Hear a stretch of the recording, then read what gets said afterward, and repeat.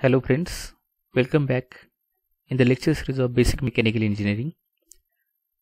We are looking at some of the numericals, simple numericals on second law of thermodynamics, and today we'll see problem number 2. Heat pump is used to maintain a house at 23 degrees Celsius. The house is losing heat to outside air through walls at 60,000 kilojoule per hour, while energy generated in the house by various appliances is 4000 kilojoule per hour. For a COP of 1.5, find required power input in kilowatt supplied to the heat pump. So one must understand which is this kind of device. Is it heat engine, heat pump, or refrigerator? So here it is clearly said that is heat pump is used to maintain temperature of house at 23 degrees Celsius. And then there is a problem of leakage. So we have to solve this numerical for heat pump. So one can draw easily what is the figure for the heat pump. So heat pump is a device which absorbs heat from low temperature reservoir and then supply it to the high temperature reservoir, the body which is at high temperature. So purpose of heat pump is to add the heat to a space, and then that space here for in case of heat pump it is at high temperature.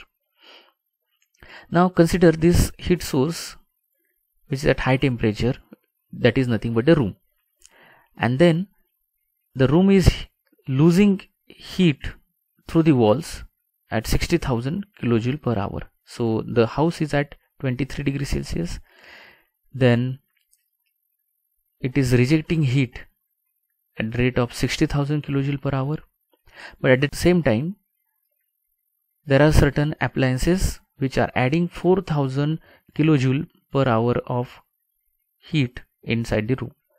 So basically along with heat pump there are some appliances which are adding heat to the room or the space, and then yet there are losses of 60,000 kilojoule per hour.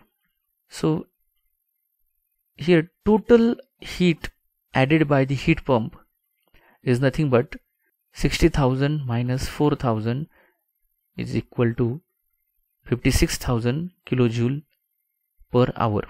So here it is designated as Q rejected,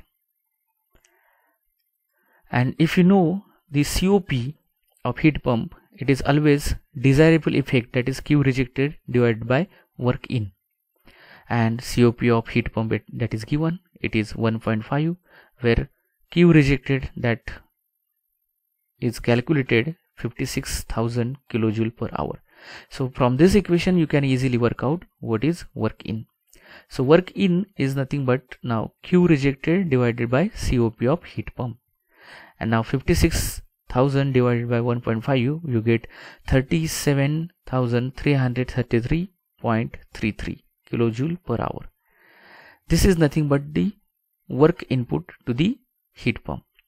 Now answer is calculated in kilowatt, so this 37,333.33 has to be divided with 3600 seconds, and then you can get it is 10.37 kilowatt work input.